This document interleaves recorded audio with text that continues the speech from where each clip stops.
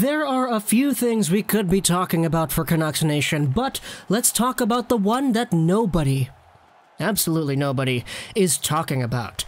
Let's talk about Mathias Bromé, who is a Swedish Hockey League athlete, a guy who is 25 years old, 6 foot, 183 pounds.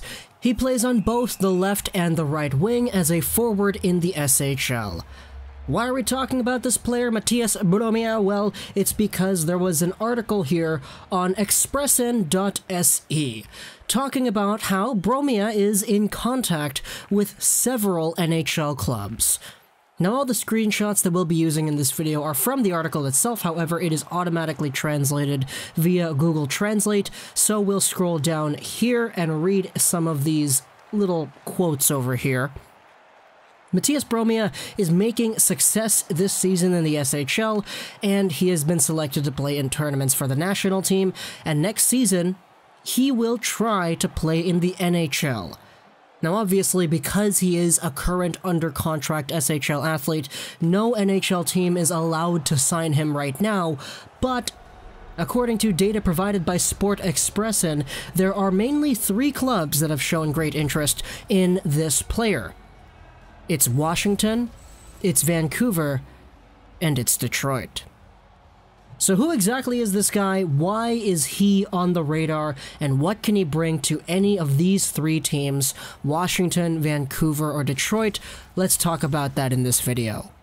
Mathias Bromé is a guy who spent his entire hockey playing career in Sweden.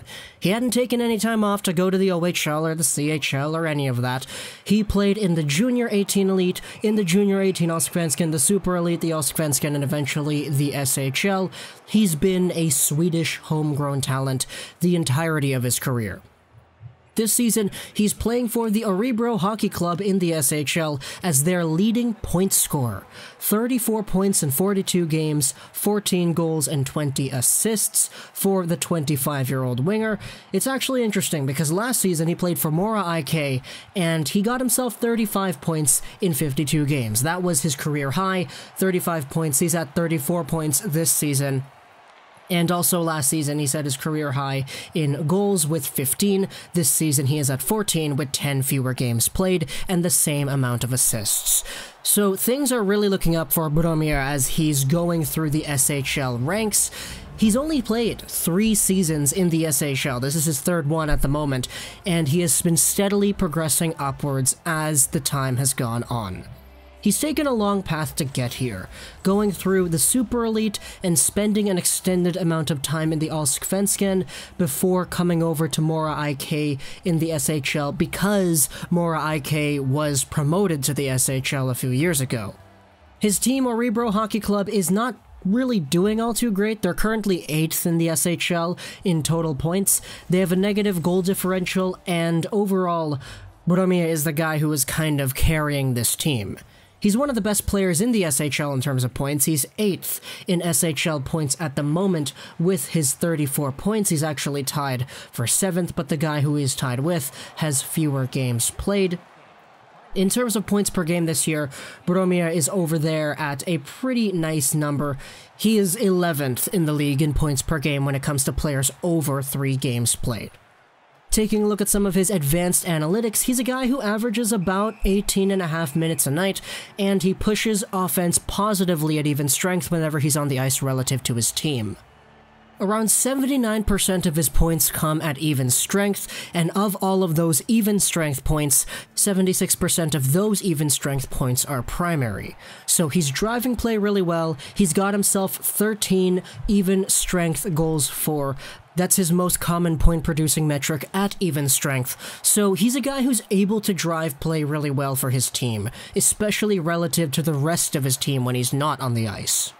Bromé averages about 2.3 primary points per 60 minutes, which is a really good number, especially for a guy who is in the SHL and is carrying a pretty mediocre Örebro team.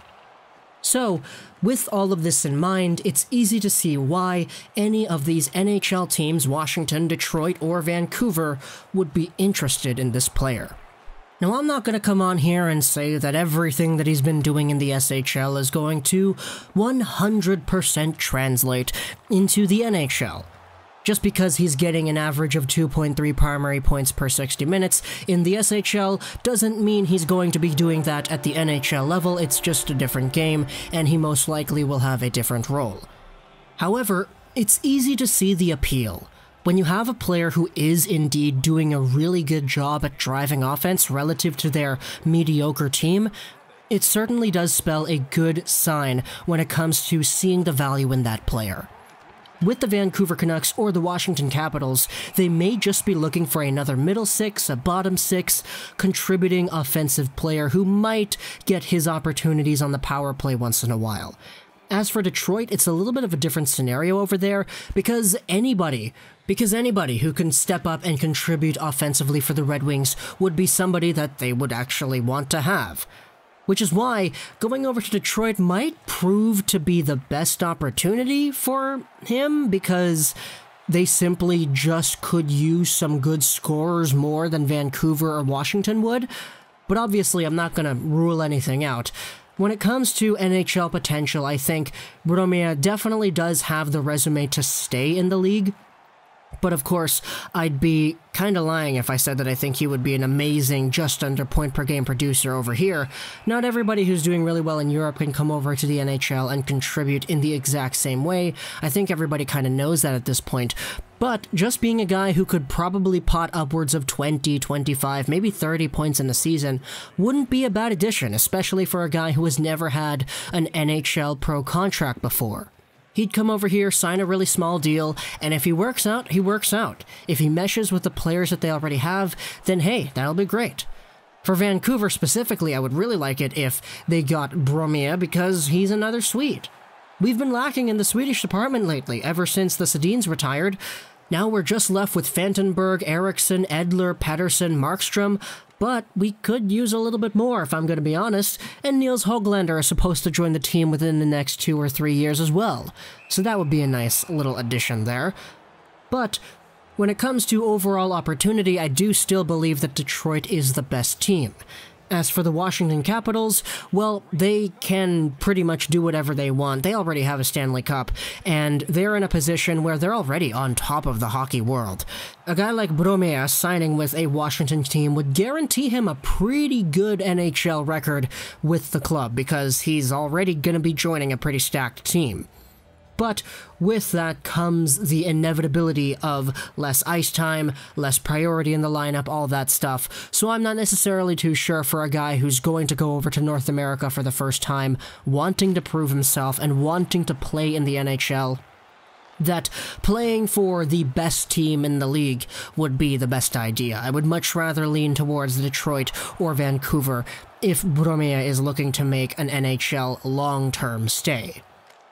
It all boils down to philosophy as well. And for the Vancouver Canucks, I think if they can use a guy like Bromé and make him a serviceable NHL forward, a guy who could probably come in here and play some bottom six, maybe middle six minutes, it makes some of the other guys on their team expendable, which would be a good thing because the majority of players on the Canucks do have some unreasonably high contracts for the amount of contributions they do to the team, so it would open up the opportunity to trade some of these guys for sure. That's something that I think any Canucks fan can understand the value in. But whether it's Vancouver, Detroit, or Washington, hopefully Bromé can come over here and have some good success in the NHL. We've seen some guys come over and actually do that. Ilya Mikheyev is a guy who's doing that very recently, but we've also seen our fair share of guys to come over from Europe who haven't been all too great. The most notable example in my mind is Vadim Shipachev, but obviously, you can't use history to determine everything because some people turn out well, some people turn out poorly. We'll just hope that Bromé becomes one of the good ones. So that wraps up my thoughts here on this free agent player who might be coming to North America next season. Either Detroit, Vancouver, or Washington seem to be the teams to be interested in this guy, so we'll see where things go as the days go forward. Comment down below what you think about this player. If you're from Örebro and you watch the hockey club over there, then please, I welcome a scouting report in the comments for the way he plays. Hope you enjoyed this video.